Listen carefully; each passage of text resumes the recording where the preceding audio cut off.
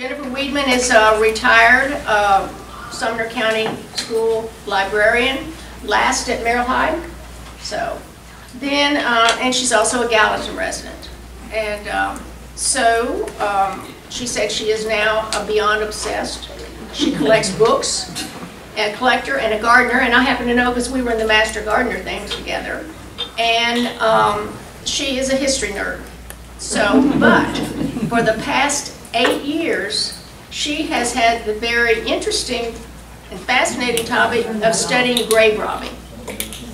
And the graves were robbed in a period of time when medical schools were starting up and you could not, you didn't have access to bodies. So you couldn't go in and, no people didn't donate their bodies and the students had no way of finding. So this was done in Sumner County and she's got slides too. So she's going to tell you some hair-raising stories and tales of body snatchers. So their adventures will make you shudder and maybe laugh. Maybe laugh. So Jennifer Weedman. Hello everybody. Like she said, my name is Jennifer Weedman and I retired from Sumner County after so many years. And love being retired. So now I can get up at 5 o'clock in the morning because I want to and do my research in the mornings. And so back when I was in college, I read Stephen King's book The Shining. It scared me so bad I didn't leave my room for a couple of days, and I swore I'd never read him again, and I haven't because I don't like being scared. I don't like scary things. I don't watch horror movies, that sort of thing. I don't like violence. But for some reason, I am totally obsessed with grave robbers. Figure that. It's just been a really fascinating journey for me over the last 8-9 years of doing research, and I will tell you why shortly as to how I got into this. But tonight I want to relate some really fascinating stories, really astonishing things that I've found out about body snatching and grave robbing here in Tennessee, here in Sumner County, Kentucky, Indiana. Actually, it happened everywhere, but my concentration has been mostly in that area. Now, some of these are sensational stories, some of them are disturbing, some are downright gross, but some of them are just laughable and really funny. And so I want to relate some stories about the notorious body snatcher that was born in Sumner County, and also tells a few gossipy tales about Vanderbilt Hospital, and also about the relative that I believe was body snatched and taken to the University of Louisville Medical School in 1876 for dissection material. So you're going to be amazed at some of these things that I tell you about how prevalent the fear was about grave robbing. We don't think anything about stuff like that anymore. We just don't. But back during that time, the fear was pervasive. And people did the most odd things to try and prevent their loved ones from being stolen from the grave. And so, and the last thing I will ask you is, how safe are you? Okay, so we have a lot to talk about, so let's get started. Let me get one. I hope okay, this is my presentation is called A Fate Worse Than Death. And Ambrose Bierce said that a grave is a noun for a place in which the dead are laid to await the coming of the medical student. And there have been all kinds of movies like Invasion of the Body Snatchers. There has been The Body Snatchers starring Boris Karloff, Bela Lugosi, and so forth. And these were all, supposedly fiction, horror stories, and all of that. But the things that I'm going to tell you about really did happen. They're not fiction at all. And some of them are just as hair-raising as probably these were. Frankenstein, Robert Louis Stevenson. Here's one of the little poems that someone wrote. The body snatchers, they have come and made a snatch at me. It's very hard, them kind of men won't let a body be. Don't go to weep upon my grave and think that there I'll be. They haven't left an atom there of my anatomy. So I have to refer to my notes here. So let's get started. Okay. Back in the day, nobody donated their bodies to science. Just was not even thought of. Cremation? No. Everyone buried their loved ones with the thought of the physical resurrection of the body and the sacredness of the tomb. That was just the way it was. So this was a problem for medical schools back in our country, and they were forced to go to extreme measures to get the bodies that they needed to teach medical students. It's kind of ironic that everyone wanted their doctors to be trained to do surgery and to take care of them, but yet they did not want them to dissect bodies. It was illegal for doctors to dissect bodies. So actually it was the public and it was laws prohibiting doctors from doing dissection that that actually created the job of body snatchers. And so, for instance, in many cases, the only legally obtainable bodies that they could get were executed criminals or duelists. Now, there weren't that many deaths by dueling, and there weren't that many executed criminals. In 1896, just in Washington, D.C., they needed 57 bodies to an average of 1 a month. Each college needed at least 10 more.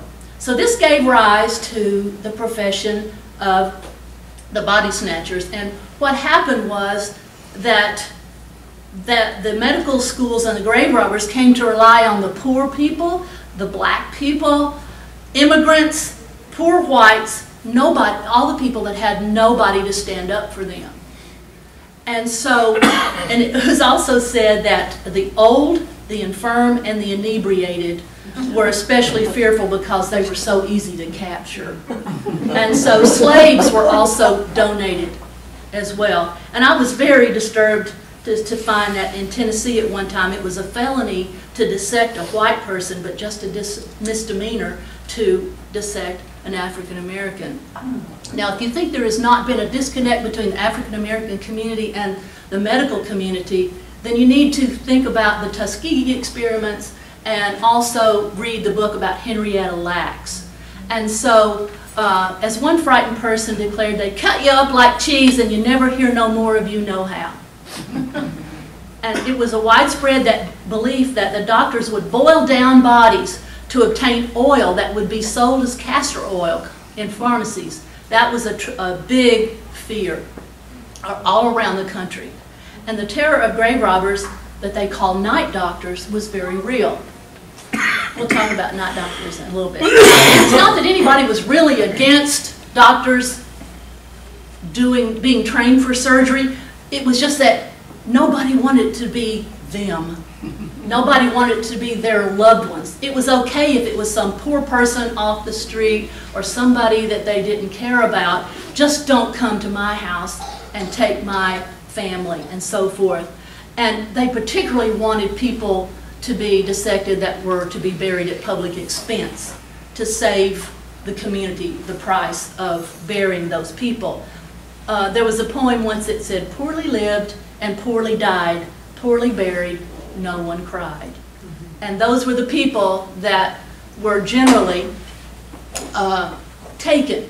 But it was a fact that these grave robbers would often go to the poor African American cemeteries. They would go to the pauper cemeteries.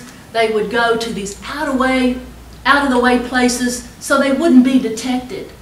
And so oftentimes too there were these arrangements with sextons of the cemeteries and with superintendents of the asylums where they would just look the other way when a body was available. Even in Nashville, I found out that the Potter's Field in Nashville was run by this woman who had a real taste for whiskey. And she would take $10 and a quart of whiskey and she would just bury those bodies 2 feet deep and look the other way when they would come and take those bodies. And that went on for years and years and years. But really what I found is that the body snatchers really didn't care who you were. They didn't care if you were white, they were black, you were white, a woman or a man or a child. They didn't care. They just wanted the money that they could get for the bodies. Now let's think about this for a minute. Back then, say in the 1880s on up, a body could go from anywhere for $5 to $50, depending on how badly they wanted the body and how scarce they were. Now, that was big money for one night's work, and sometimes they could haul in 2 or 3 or 4 at a time, depending on how many people you took along. Let's see, whoops. Now, doctors had to figure out a way to obtain these bodies with the least chance of public outrage, because the reaction of the public learning of a grave robbery could be very swift and very violent. Back in 1788 in New York City, there was what they call the doctor's mob. And what happened was there were several doctors and students working in a lab dissecting a body. And these children, these young boys came by and they peeked through the window and they saw this happening, and this doctor foolishly raised the corpse's arm and waved it at the child and said, "This is your mother." Well, one of the boys' mother had just died. As it turned out, he ran home and told his dad. And so immediately they came back and stormed, it was a mob, and they stormed the hospital. And these doctors had to be taken to jail just for their own safety. And the next morning, 5,000 people showed up to practically tear this building down. It said the newspapers reported that the physicians were forced to flee in the dark places like hunted rebels or persecuted prophets for 3 days and 3 nights. And it took 3 days to finally get the crowds to go away. Excuse me, in 1900, a Chicago medical building was attacked up there when they believed that a young boy had been kidnapped by a doctor and taken there for dissection. And it was all based on rumor, and the boy had just run away from home. They practically tore the building to shreds, and then the boy showed up the next day absolutely unharmed. Now, it may seem odd to us now, but nobody donated their bodies back then. Now, these days, nobody bats an eye about it. I mean, we look at television, we see Dr. Millard, dissecting all these people on NCIS or all of these CSI shows, and we just don't blink an eye about it. That's had a big impact on the way we view death and post-mortem things. But as you probably know, on Thursday, Dr. Bill Bass is going to show up again at Vol State for some lectures, and Dr. Bill Bass started what is called the Forensic Anthropology Center in Knoxville. It is better known as the Body Farm. How many of you have heard of the Body Farm? Okay, you have to look to see it. It's there by the UT Hospital on Alcoa Highway. There's a big fence there, and that fence was put up by Patricia Cornwell because she loved Dr. Bass so much. She even wrote a book about the Body Farm. Now, the Body Farm, what they do is they take dead bodies and they put them in all kinds of different situations, like they submerge them in a pond, or they leave them out in the hot sun, or they put them in the trunk of a car. Whatever kind of situation that a body could be put in, they do it, and they record the decomposition rate, and this has helped law enforcement to be able to determine time and cause of death, and so in a lot of cases. Now, can you pack up the kids in a picnic lunch and go up there and visit? No. No. I don't think you even want to. No, not at all. The public is not invited. My son was at UT, and he was studying entomology, bugs, and he got to go to the Body Farm, and I said, well, wow, Nick, how was it? And he just kind of scientifically shrugged his shoulders and said, well, once you get past the smell, it was all right. Okay, then. So anyway, the point here is that, pardon this dreadful pun, but people are actually dying to donate their bodies now to the Body Farm and to teaching hospitals like Vanderbilt. One report says that the Body Farm has a waiting list of 4,000 people right now. And Vanderbilt has an extensive layaway plan as well. Now, what are the reasons for this?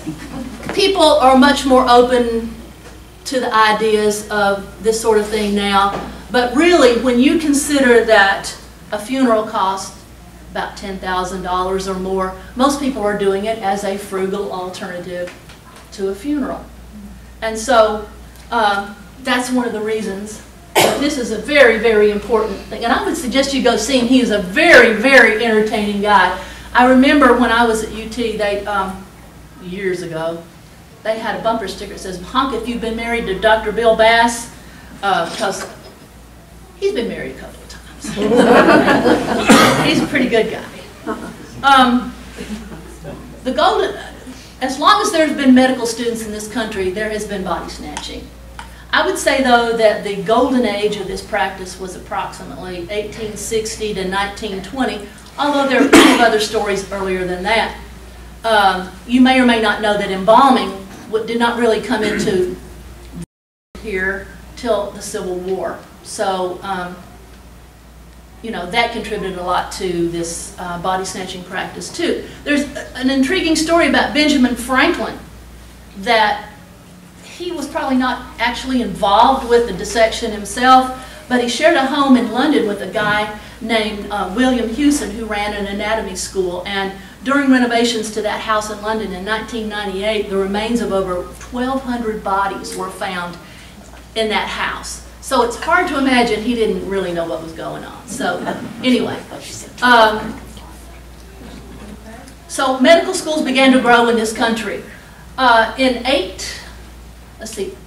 Around 1890 or so, there were 4 medical schools in Knoxville. They were bad ones, but they were medical schools. There were 5 in, there were a bunch of them here in Nashville, and then there was a lot of them up in Ohio and Indiana. It seemed like that was where a lot of these medical schools were, and that's where the trade of body snatching can be traced. I'll have to show you a map of that I made once. It's pretty neat.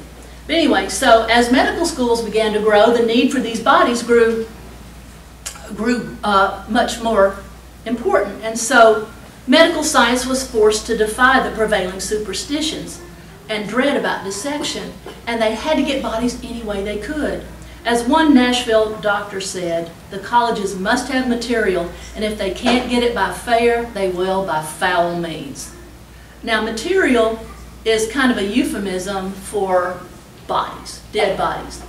And you think, well, why don't they just call them dead bodies? Well, if they call them material, that kind of distances them from the body and what they're doing. Material is a lot easier to comprehend than that. Well, anyway, so like I said, religious beliefs and nervous lawmakers were actually the cause of the profession of body snatching to arise. And would you believe that the very last college, university, medical school known to stop body snatching was Vanderbilt? In this country, it was the very last hospital to stop doing it. And it wasn't until 1947, people, that there was a law passed that protected doctors from any kind of prosecution for dissection. That was 1947. I thought that was incredible. All right. Now, at first it was the doctors themselves who would go out and get the bodies in a graveyard late at night, especially if the deceased had an unusual disease. This broke my heart right here. This little article that I found in the newspaper: 2-headed baby is given secret burial. Father who refuses many offers for the body of grave ghouls might get it. This was in West Virginia. Owing to the circulation of sensational stories concerning the disposition of the body of a 2-headed baby born to Mr. and Mrs. John B. Cullen, the father has made public a statement that the body was secretly buried to guard against disinterment by ghouls. The child was born with 2 heads and 1 trunk and lived 9 weeks. Mr. Cullen states that no amount of money would cause him to consider a great number of offers from medical institutions that desired the body. So if you had any kind of physical unusual thing about you, if you had a disease that they didn't understand, they were coming to get you. And we'll talk about that in a little bit. All right. This was a shocker to me, but the tuition of many a poor medical student was paid for with bodies. if they would come to the medical school and they didn't have any money, the professor of anatomy, the demonstrator of anatomy, would often arrange for the medical students to go out with them and help with the bodies. And many, many, many doctors paid their way through medical school with bodies. And I also came across a story about one doctor who was so, or medical student, who was so poor that he kept the suit that the corpse wore when he was buried, and he wore it to his graduation. And the other doctor said, we just pretended to ignore the smell. This is all true. Okay, so eventually as the public became more aware of this grave robbing, the doctors decided they weren't going to do it as much, and they began to hire local talent. And so these men became villains. This was absolute fodder for the newspaper articles. Oh, the newspapers ate this stuff up. Now these people were called grave robbers, of course, body snatchers, resurrectionists, night doctors, sack 'em up men, cadaver catchers. Now, I do not have any pictures of actual body snatching. Imagine that. But there were a lot of drawings that the newspapers and Harper's magazines would put in and to illustrate what was going on. And I want you to notice as you go through these, nearly every single one of them featured them stealing a woman. Now, I wondered about that. And then I thought, that just makes it that much more horrible to think they got your mama, okay? So, this is pretty typical. What they would do is they would bust in the head of the casket, and they would generally put a rope around the neck and just drag the body out. I'll tell you another story that's even better than that in a minute. As you can see, another woman here, and look how absolutely ghoulish they look in this picture. This would probably be more like doctors, medical students here. That's pretty accurate. And they would put them in a sack, double them up, put them in a sack, and take them to the medical school and drop them off. Oh, I love this guy. All right. This guy, his name is Simon Cracked. Simon Cracked, and I'm sorry his face has got that on there, but that's all right. Okay, the medical schools would hire a guy, and they would call his job being the janitor. And so, but his real job was to obtain bodies and prepare them for the dissection table. So at University of Louisville, it was Simon Cracked. Now he was a German immigrant who worked for U of L, and he was supposedly a minister turned grave robber. And the people living in Louisville around the 8th and Chestnut were terrified of this guy, and they would not go around there at night because they were afraid that he would snatch them up and take them to the dissection. And so his job was to procure the bodies and also to dispose of all the debris left over after the dissection. Now, it was said that there was this big, deep, dry well right in the middle of the medical school at U of L where he would throw all of this stuff, and then he would put lots and lots of lime on top of it to keep down the smell and to make it disintegrate. Now, his first wife died really young, but there's no report of him having sold her that we know of.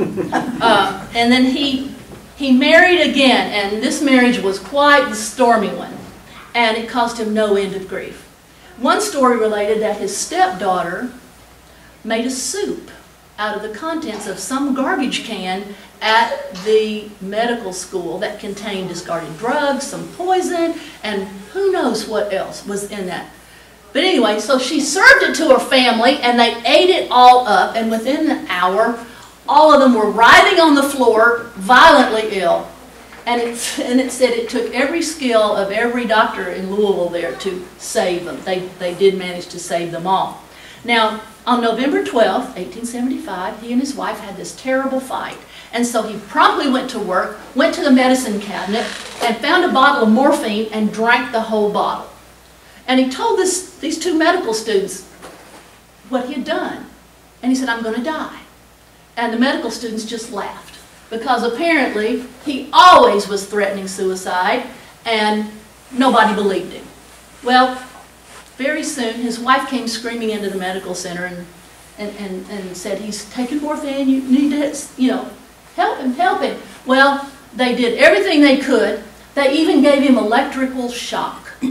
I read this in a Louisville medical journal. It was an account of how they tried to save his life. And so he rallied for just a little bit after the electric shock, but 12 hours after he took the morphine, he lapsed into a coma and died. He was 53. He is buried in, at least we think so, in Cave Hill Cemetery in Louisville. And like I said, we don't know whether his body ever really made it to the grave or not. Now, a newspaper account flippantly reported his death this way. Simon Crack, janitor of the Louisville, Kentucky Medical University, recently committed suicide. He was supposed to have been temporarily insane, in other words, a little cracked. I thought, well, okay. And so I have discovered in all my research that many of these body snatchers had serious drug and alcohol problems. I guess you would have to do that kind of work. I don't know. So anyway, so the next guy that I want to talk about, I wish that I had a picture of him. His name was William Cunningham, and he was the most notorious body snatcher in Cincinnati history. He was known as Old Cunny, Old Mortality, and Old Man Death. His name, all a mama had to do was mention his name, and the kids would go to bed. They would do anything they wanted her to do, because if she said, Old Man Death's going to come for you, well, they would behave. And also it said that adults would not go around that area of the medical school at night because they were so afraid. And here was the quote. It said, they made it a point to avoid the area around the medical school at night, lest Old Man Death compel them to serve science before they were fully prepared. And his description, according to newspaper accounts, makes him sound exactly like you think a grave robber would look like. Try to visualize this. Bald-headed, with a few wispy strands of flowing white hair. Eyes like a bird of prey. Tall, gaunt, bent over with muscles like Hercules. A protruding lower jaw from which nicotine drool dripped. A permanent limp from being shot so many times on his snatching expeditions. One reporter said Cunningham has a face corrugated with age and crime. On top of that, he had this insatiable thirst for whiskey, and he was arrested many times for drunken, disorderly conduct in Cincinnati. He was not a nice man. Once he got revenge on some med students who played a prank on him by providing them with a corpse that had smallpox. And the students promptly got smallpox themselves. Now his wife, Mary, was equally scary. She was described as a bony, brawny, alligator-looking woman who drinks like a fish and had been sent to the workhouse frequently for drunkenness.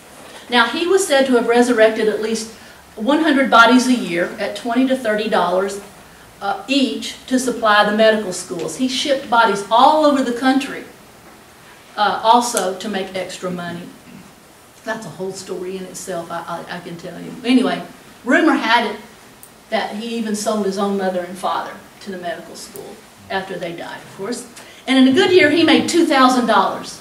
Now, calculated at a 2014 rate, that would be $35,000. And that was just for fall and winter work during the college season. Not much grave robbing went on in the summer months, and if you think about it long enough, you'll understand why. So mostly it was done in the fall and the winter. And there are two little stories I want to tell you about him. He had clever ways to avoid being detected by the police. And one day he drove into Cincinnati in broad daylight in his wagon, and he had a stiff beside him. That's what you'd call a dead body, was a stiff. And he had the stiff in a seated position, and he had dressed it in a coat, and he put a hat on it, and so he had on a vest too, and so Cunningham kept his arm around this guy of the corpse to make it steady as he drove along. And so every once in a while that body would double up and the head would flop really bad. And so then Cunny would reach over and slap the fire out of the corpse, and he'd say, "Sit up! Sit up! This is the last time, by God, I'm ever taking you home when you get drunk." He said, "You ought to be ashamed of yourself, drunker than an old Bower owl, and you with a wife and children to support." And he got away with it. He got away with it because they thought this guy was drunk. Well, oftentimes, like I said, a medical student would go on expeditions with these doctors. And so this one young medical student, he was speaking as a doctor later on, he said, "I went with Cunningham on expedition once," and he said, "I was to go along and be the lookout while he did all the digging." So we went to the graveyard, and I looked over to see what he was doing, and he said, "I wanted to see how it was done."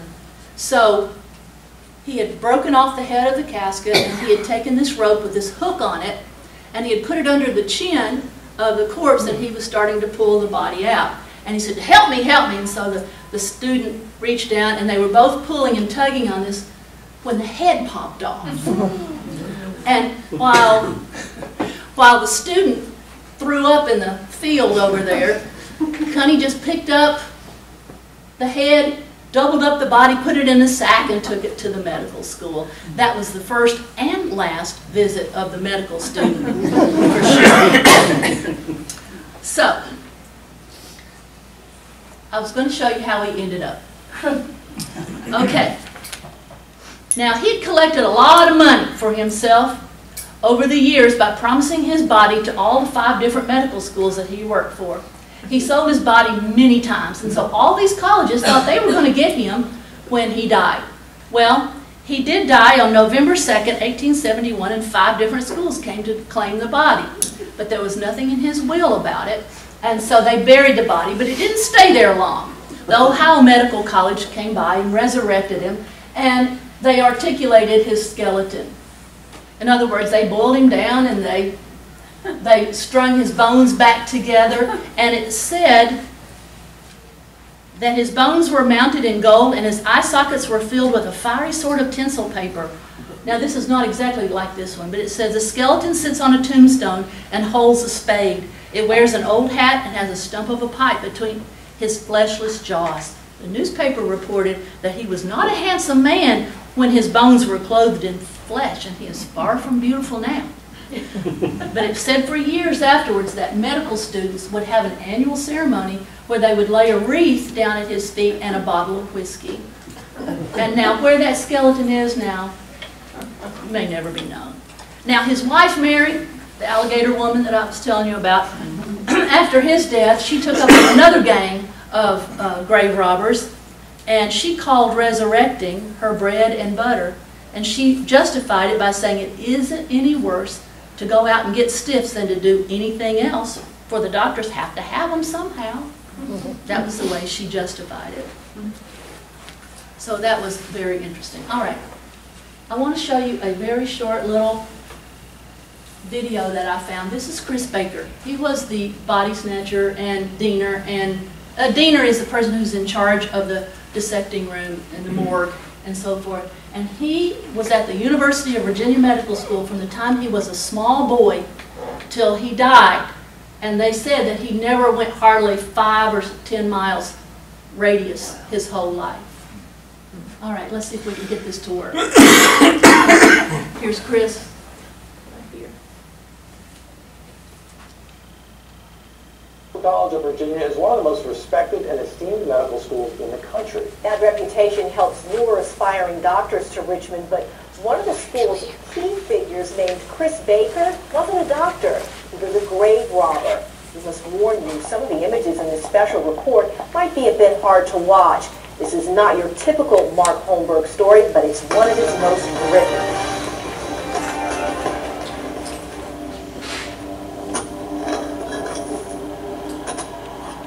You would have to dig deep to get to the bottom of the Chris Baker story. He signed his name with an S, but he taught doctors how to save lives. He was so hated in his own community. And yet he was respected by the white elite, including State Governor William Cameron. He was totally comfortable with prowling cemeteries, but ran and hid at the first hint of lightning. It was said he could wield black magic. One of the key figures in the history of the Medical College of Virginia was born in the basement of this building right here, the Egyptian building. He would spend his entire life here, in the midst of the bones from the graves that he robbed. Anatomy is the foundation of medicine, and dissection has long been the way to learn anatomy. MCV actually began as the medical department of Hampton-Sydney College. And it began here in Richmond because there was abundance of clinical material. And that meant there were people without families, there were free blacks, there were slaves working for hire in the city, and you'd have ready access to patients and also ready access to cadavers. That meant there were men like Chris Baker at many of the nation's medical schools. Men who could bring in fresh bodies, cheap, about $5. Not many questions asked. Grave robbers, resurrectionists.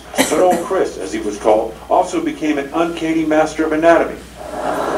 It's said that he could usually tell which medical students would make it through anatomy. Before electricity, the dissections occurred under a skylight on the 4th floor of the Egyptian building. As was customary, budding doctors posed with the bodies that taught them about life. Chris Baker was often invited into those photographs. As Dr. Albert Pilkington, class of 1900, said, there was no more loyal member of the college than Chris Baker. Now the methods of preserving the bodies were very crude. Can you imagine the smell? Medical schools did require fresh subjects. Bodies that weren't fresh enough for dissection went into Baker's vat in the basement, where quicklime stripped off muscle and tissue. Old Chris sold the skeletons to students for $5. Blacks in Richmond hated and feared him so that parents reportedly scared their children into behaving simply by evoking his name. Chris Baker would get you either after the grave, or in some cases they felt like he went out at night and deliberately killed people to obtain bodies. Reportedly, he was shot at numerous times. In addition to assisting all the students and kind of supervising the lab, he was responsible then also to the demonstrator and the professor of anatomy and meeting their needs. Chris Baker was known to haunt Sycamore Cemetery in Northside and Oakwood Cemetery in Northeast Richmond. That's where he was caught red-handed with his assistant and 2 white medical students by a police officer named Angel. Governor Cameron pardoned him, and the General Assembly soon passed a law that allowed the bodies of criminals and the destitute to go to medical colleges. Even though Chris Baker worked at least 50 years among diseased bodies and harsh elements like mercury, he lived until June 8, 1919. He was believed to be about 70 years old. He died in the Egyptian building, according to his obituary published in Richmond newspapers. And while doctors attended that funeral, and many wrote of his legacy, the legend of Chris Baker has largely lain quietly, undisturbed. So now we know what he looks like. All right, this is Bill Gunter. He was the deaner at Vanderbilt for over 50 years. I read that he started work at Vanderbilt when he was 13 years old. And he was in charge of the dissecting room. And he is also, although he kind of smilingly denied it many, many years, he was one of the chief grave robbers as well. Now, I went to interview, my husband worked at Vanderbilt in the Department of Pathology, and one of the doctors he worked for was Dr. Millie Stallman. You've heard of the Stallman building and Jimmy Stallman, all of that. Well, anyway, she was in charge, she was given credit for starting the neonatal intensive care unit concept. Well, anyway, I went to visit her, and because she knew him. He died in 1949, but she was in medical school in 1945, and he was still there, and he was not body snatching at that time, but he was in charge of the morgue and so forth. And she always said that they always knew he had been a grave robber, but that he was one of the finest men that she had ever met. And she's just this little teeny person, and she said, and what I really remember about him is that he built me these steps. So when I got ready to do all my dissection, I could go up these steps and get my hands way down there in that bottom. And she just thought that was the finest thing ever was. I just had to laugh. But anyway, there are many, many stories told about this guy that I couldn't even begin to tell you. But I wanted you to see a picture of it. You may have heard of Gunter Funeral Home downtown. I think, anyway. So anyway, that's very interesting. Now, how many of you have ever heard of Bud Rogan? I know Jerry Lumpkin has, for sure. Okay. You might want to know how I got started on all of this. Well, I was looking through some books and I found this picture of Bud Rogan. And Bud Rogan, he was born in 1869, died in 1905, was, Jerry will tell you, the second tallest man that ever lived. Isn't that right, Jerry? All right, some people say fourth. Jerry says second. I'm going with Jerry. All right, so he was 8 feet, I think 9.5 inches tall, and he lived here in Gallatin. And so he, up until the age of 16, he was just a typical kind of kid. In 1885, he went to bed one night, feeling fine, woke up the next morning, said that his flesh was crawling, and he was never able to walk again. He probably suffered from a disease called, I hope I'm pronouncing it right, acromegaly, a disorder caused by the pituitary gland producing too much growth hormones. And the bones in his hands, feet, and face increased dramatically. You can see there's his hand. Now, even though he couldn't walk, he got this goat cart, and he had these little goats, and he would get into his little cart, and he would go down here to the railroads. I'll let Jerry tell this story. He knows it all. But anyway, he would get into his little goat cart, and he would go down and meet the trains right down here at the station. And he would have pictures of himself that he would sell. And people got to know who he was, and they would be looking for him as they came in on the train. And he also was known to allow himself to be viewed at circuses. And he went to a few what they call freak shows, but he didn't like it. And he agreed to be in the Tennessee Centennial in Nashville, but he left after a few days because he didn't like being stared at, and he was afraid he was going to be kidnapped. And so he went home.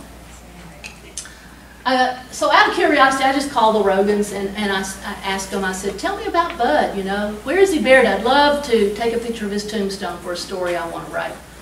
And they said, oh, no.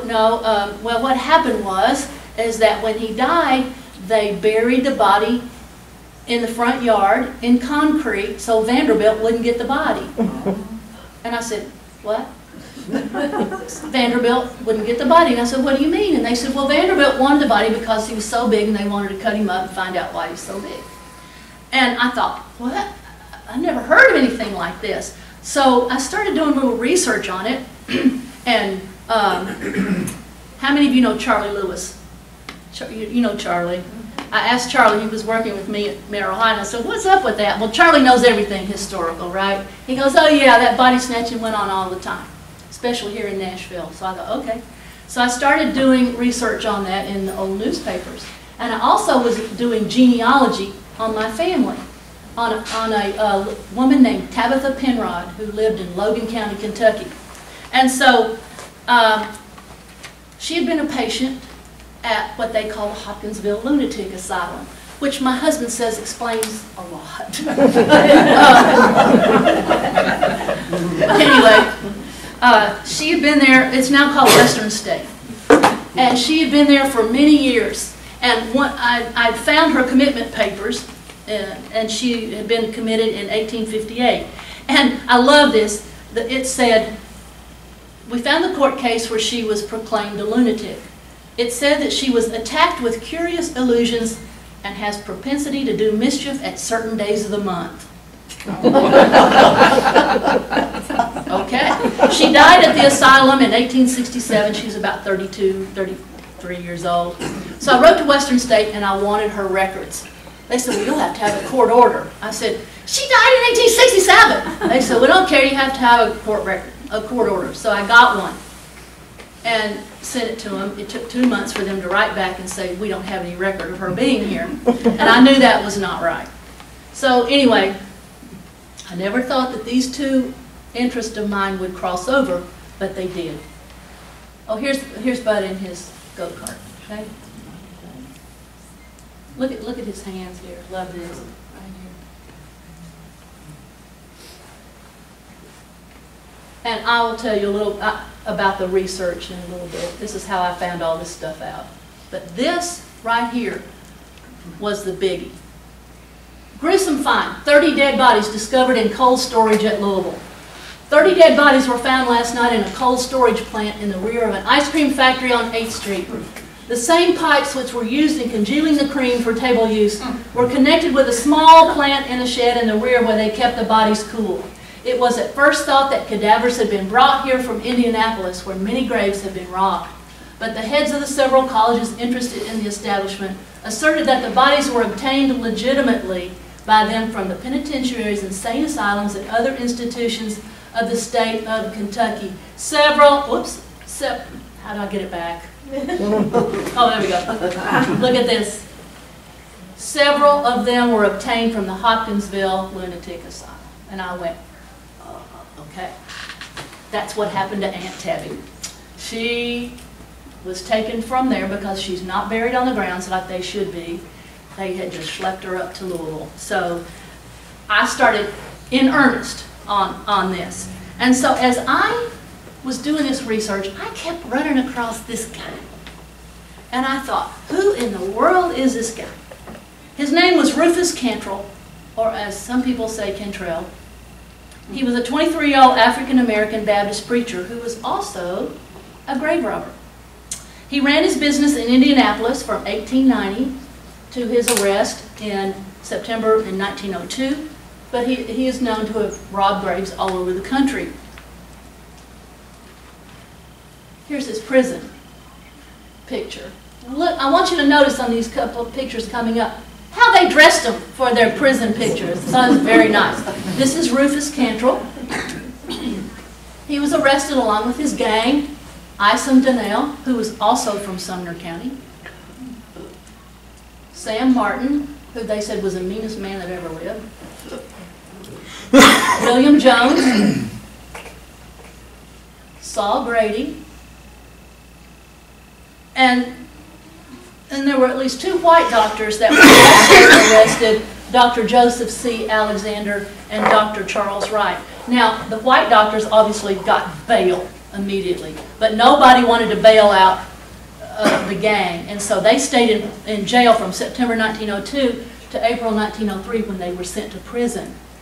But Dr. Alexander didn't come out of it that great. He went through 2 trials. He was acquitted both times, but his reputation was ruined, and he was burned in effigy many times, and also he and his wife were pelted with tomatoes and rotten fruit whenever they went out on the street.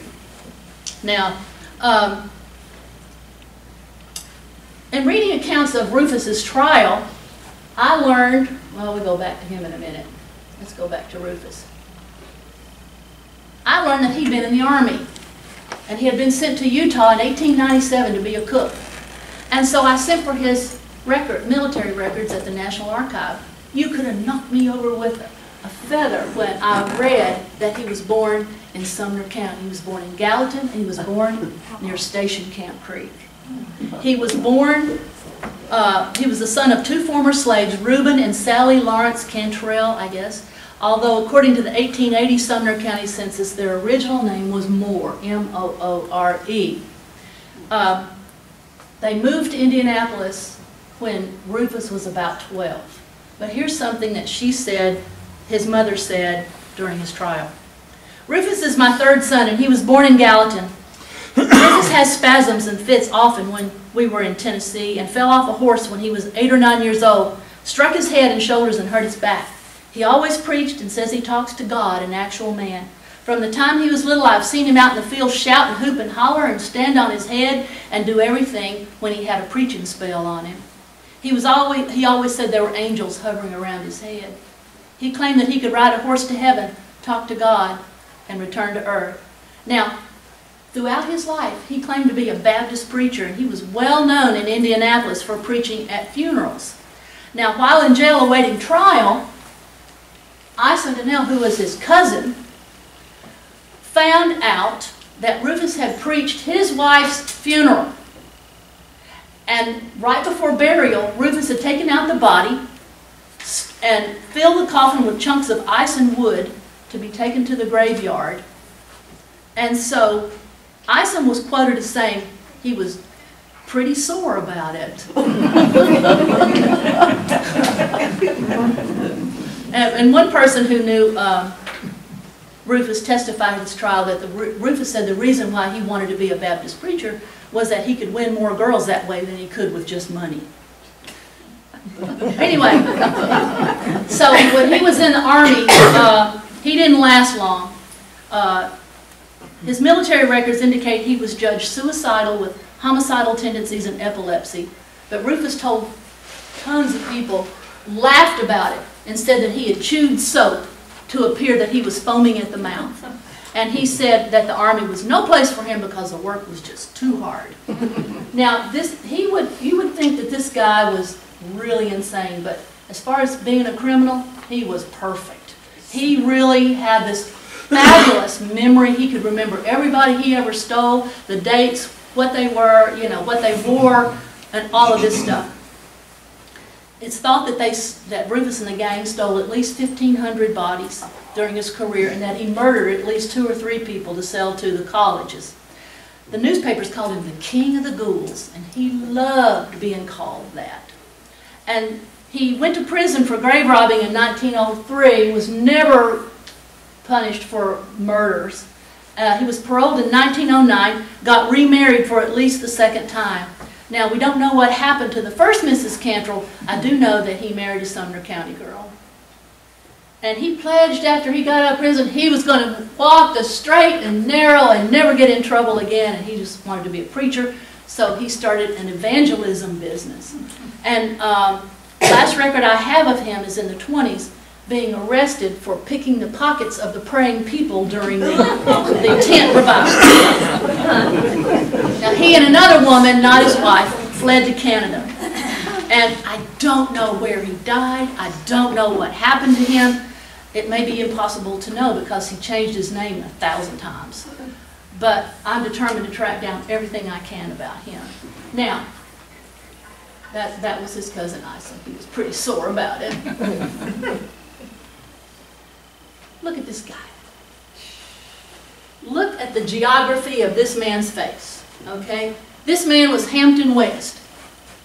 Rufus and his gang were the African-American gang in Indianapolis. Hampton West was the leader of the white gang. He and another guy had the business in one territory, and Rufus and his gang, they kept to territories. And sometimes, though, they would cross each other's territory and they would have big fights. Well, they met in a graveyard one night, got into a big fight, and one of Rufus's men was killed. And Rufus said that was the only time that he had ever lost a body he went to get. And so, anyway, Hampton was born, oh, he's very interesting. He was born in North Carolina, and during the Civil War, he joined the Confederate Army. And it's said that he was one of Stonewall Jackson's personal bodyguards. And he deserted the Army, though, and moved to Indiana. He was an outcast for the rest of his life. He couldn't get along with anybody. He had a tavern, and there would be fights and brawls, and you can tell from his face that he lived a really hard life. Now, one of my favorite stories about him is that one day, one of his neighbors was walking along his farm, and he saw that there was a big kettle boiling, and he walked up and he says, "Hey, what are you doing?" And he goes, "Oh, boiling down." And they had a body in there, and he was boiling it down so he could articulate a skeleton and make $40. Like I said, he didn't get along with anybody. Anyway, he was sent to Indiana State Prison along with Rufus, and he died there in 1906 of stomach cancer. And it is said that he begged pitifully that his body not be sent to the medical schools for dissection. I thought that was kind of interesting. All right, I want to tell you a quick story here. This is the grave of Herman Spiro in Knoxville. This man was so afraid of body snatchers, and this is in the Jewish cemetery in Knoxville. This man was so afraid of body snatchers that he begged his brother, should anything happen to him, that he would put dynamite in his grave. And so Herman was a very successful storekeeper down on Gay Street. He had a fancy store. Well, anyway, he was on business, and he stepped off a train, fell and hit his head, and died. And so they buried him, and then the next day, his brother took out an ad and said, "I just want you to know that I didn't put dynamite in the casket with him, but it's all around, and if you try to dig him up, you will be blown up." Now, there are actual cases where body snatchers were blown up doing this. They really happened, especially up north. And so, and he talked about a horse that accidentally walked over it and was blown up as well. But that was the fear, that the bodies would be snatched. And so, I want to tell one other story about Knoxville. You know where the farmers market is down, Market Square down in Knoxville. Well, the farmers used to come in from Sevierville and different places with their produce. And they would, it would be a long trip for them to make it for the weekend. So they constructed these huts in Knoxville where the farmers could stay. Well, there were 4 medical schools there in Knoxville at the time, and everybody knew that the night doctors were out to get you. The fear was that night doctors were roaming around ready to just grab you up, put a plaster of ether over your face, knock you out, and you would wake up on the dissecting table being dissected. That was a true fear. I guess you could say getting plastered in Knoxville meant something real different. Anyway, but every night that these farmers came to this place, they would bring along an extra person with a shotgun, and they would sit with the gun trained at the door of that hut to make sure that nobody reached in and grabbed them and took them to the medical schools. And that is a true story. And also, I did find another piece of interesting information about the fear of night doctors. So many people were afraid of them. At night, if they had to be out, they would cover their entire body with lard, so that if they tried to reach out and grab them, okay, it's like that's crazy. All right, so here are some famous people who had issues with body snatchers. Paul Dunbar, the fabulous poet, had a deep fear of ghouls, and so what he had done was that they put him in a vault for 2 months, because if you were in a vault and nobody could reach you after that amount of time, they wouldn't want you. So he was put in a vault for 2 months and then buried. And Sitting Bull never made it to the grave either. It is said, it is an open secret that really the box did not contain the remains and that the guard was put on the grave as a blind. It is believed Sitting Bull's body is now in the dissecting room, and that in time the skeleton will turn up either in the government museum or some other place. John Wilkes Booth. It is said that his body was stolen, but possibly for public exhibition rather than medical dissection. And in 1934, John Dillinger's family was offered $5,000 for his body for a public exhibition, but they declined. Like I said, if you had a physical issue, such as Tom Thumb being small, he was terrified, and he was buried in concrete as well. Watson Brown was the son of John Brown, and at Harper's raid, he was killed and left on the field. And the University of Virginia, I think it was University of Virginia, yeah, they got him. And so it said they doubled it up in a sack. No, I'm sorry, it was the Winchester Medical College. Doubled it up in a sack, took it to the medical school. One account stated a dried preparation was made of the body and it was afterward used for teaching. And John Brown, the University of Virginia wrote to the officials about John Brown and said, if Brown is executed, please add his head to the collection in our museum. If the transference of the body will not exceed $5, we should be glad to have all of them. Now the request was refused and John was sent home for burial, so apparently John Brown does lie moldering in his grave. But Nat Turner did not meet the same fate. He was dissected, and it is even said that some of his skin was used for a money purse. And whether that story is true or not, to me that just chillingly illustrates the degradation and contempt that dissection could mean. Now this just slayed me right here. This is an actual advertisement for, this is why we have vaults, to prevent grave robbers, right? Many a devoted family marks the grave of their dear departed with either a monument, frequently covers it with flowers, not thinking that the remains of that loved one is not there. Many a body, so carefully and tenderly laid away, has reached the dissecting table before the sod has been placed upon the grave. Many others have been devoured by groundhogs or other vermin so common in graveyards. Why run any chances with your dead?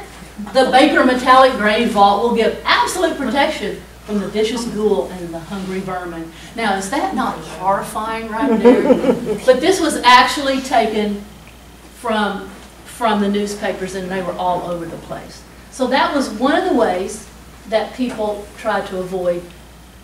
And there's another one, the Boyd Grave Vault. This is a coffin gun, and it was set up in the coffin that if the coffin lid was raised, it would fire the gun and kill the body snatcher. This actually showed up on Antiques Roadshow once. There's another one. They would put cages around it.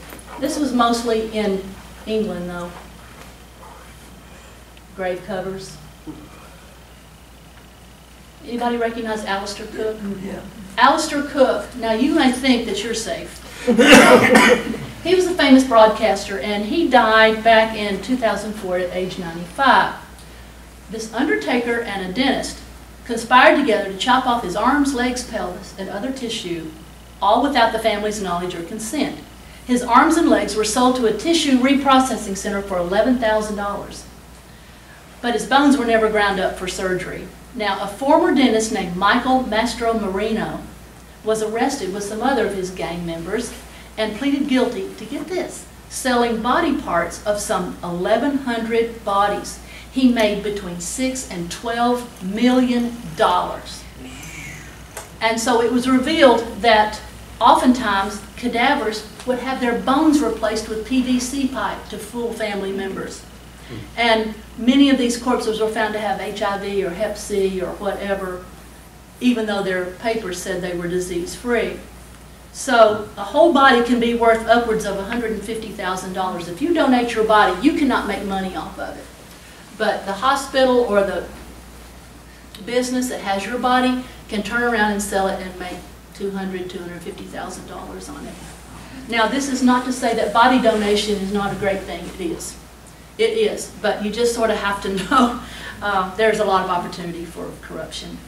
So, to end up, I want to just say, who knew? Who knew these things? You're going to go, uh-oh. All right. Some grave robbers specialized. They would get teeth from dead bodies. During the Civil War, many a collector would go to the battlefield and they would collect these teeth. Because they were small, they were easy to hide, and didn't have to worry about it. It was a whole lot less trouble than snatching bodies. And some dentists used these real teeth for dentures. How many of you have ever heard the term rot gut whiskey? Okay. You're never going to feel the same about it again. At medical school, bodies were often stored in barrels filled with rum or whiskey. And so sometimes these unscrupulous tavern owners would buy these barrels of old whiskey and they would sell it. Oh, I am not kidding you. And it says, thus the term rot gut whiskey, and the consequences were not pretty. How many of you have heard the term sitting up with the dead? Now, that's an old Southern thing, right? All right, you've heard that term. Well, people used to have funerals at home, and the bodies would be laid out, you know, there in the parlor.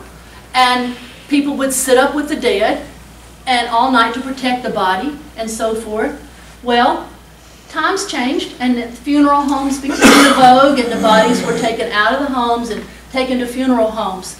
And so the old-fashioned parlor then became known as the living room. I never thought of it that way. So, the things that I have shared with you tonight are just a teensy thing. I haven't told you about the horrible women that did it. Oh gosh, they were just horrible women. I haven't told you about what went on in Washington, D.C. You think there's bad stuff going on now? Oh my gosh. The body snatching going on in Washington was really, really insane. And I haven't told you everything that's gone on in Nashville. Now you may think that the scoundrels and the physicians who stole all these bodies were terrible people, but let's think about it really. Some of them were certainly nightmares, there's no doubt. But where would medical education be now if they had not provided these services? Doctors wouldn't have the education that they need to perform surgery on you. And so call them heroes or criminals, but we wouldn't be as advanced today as, as we are in saving lives. So I'd like to leave you with this thought. If you would like your remains to remain, and you would like to rest in peace and not pieces, it's best to know your undertaker. Thank you. Yes, sir. What caused the demise of body snatching? Liberal laws where the states came up with the idea that everybody who was called friendless, that unclaimed bodies, could be donated, could be sent to the medical schools. And then it started loosening up about cremation, loosening up about donating your bodies. So with more liberal laws to protect the doctors, that's when it really started. But really it kept going in the United States till about 1925. Any other questions? Oh, I'd love to hear about the women.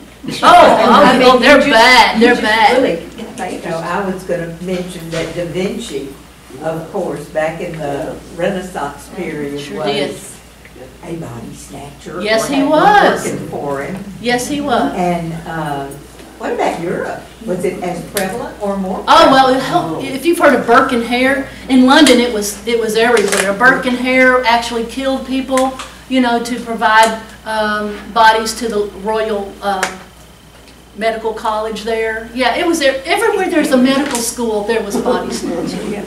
I mean, there was no way around it. And, I've been doing a lot of research about Sumner County, and I think it was probably a hotbed. I haven't got all the facts down yet, but I think that there were a lot of doctors around here who were heavily involved in it. I really do. Yes? In your historical research in general, do you find that a lot of our preconceived notions that we believe from movies and everything like that about different time places are just completely fabricated as a general nostalgia?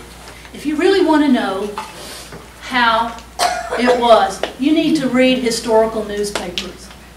There is a free newspaper, historical newspapers called Chronicling America, that's put out by the Library of Congress, and you can go and do a keyword search. If you're into genealogy, if you're into history, just type in whatever you want and these papers will come up. Chronicling America, Library of Congress.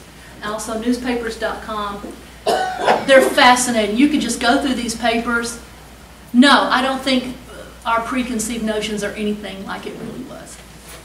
But the papers can tell you, especially advertisements, and the way that and I tell you what I think was the most horrible thing about papers was the racial attitudes. The way they talked about people, and they,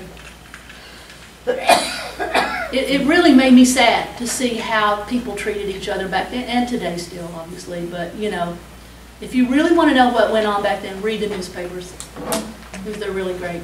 Any other questions? Yeah. Was there ever a problem in the old Gallatin cemetery or any record, newspaper things about? I do not have anything specifically about Gallatin paper because I have not, cemetery, because I have not gone through all these Gallatin papers yet. But I know the city cemetery, downtown, Mount Olivet, Greenwood, all of them. I remember I was talking to one of the leaders at the city cemetery, and I said, well, tell me about the grave rob. There has never been a grave rob. Oh, please. Please. And they don't read the papers. But no, it was mostly the cemeteries that were tucked away, weren't attended very well. you know, or guarded very well. One of the funny things I thought about Rufus was really smart. He would scope out all the cemeteries, and if he knew that the sexton had a dog, he would go and make friends with that dog, you know, about a week in advance and feed it treats, and that dog would never bark. So he knew what he was doing. This guy, one of the stories about him, when he got arrested, there were two detectives who would take him around and say, show me where you did all of this. And he remembered it all. And so he said, as they were going down one cemetery, the detective said, oh, did you hear John Smith died? He goes, oh man. He said, you know what? His wife, he sold me his wife, and he sold me his daughter when she died. I sure would have liked to have the whole family. It was a business. It was simply a business to him. So, you know, it's been very, I do know that his family owned 4 acres off of 109 down in Odom's Bend. They had 4 acres of land there, but then they moved, and I don't know, I guess it was just part of the migration at that time, I don't know, to Indianapolis. I think the father died, and I do believe that, and I do know for a fact that they were slaves of the Cantrell family, because at the trial, the mother said that my husband was Mr. Cantrell, you know, Mr. Cantrell's slave. So it's been very, very interesting trying to find information about this. If anybody knows anything, you need to tell me, for sure. Any other questions? If you have anything to ask me afterwards, that's fine. I'll be around for a little bit, but I really enjoyed it, and I thank you so much. Thank you.